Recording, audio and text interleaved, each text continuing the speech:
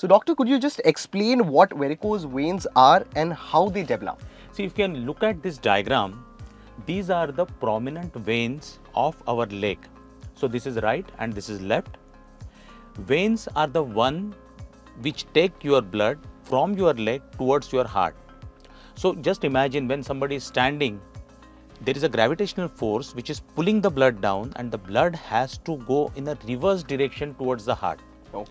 Now for this, there are two sets of prominent veins in the leg.